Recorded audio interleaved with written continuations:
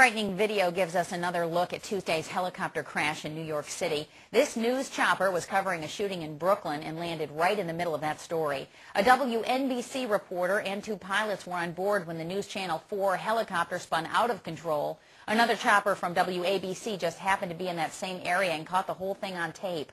All three people managed to survive that crash and can be seen actually climbing out of the wreckage moments later.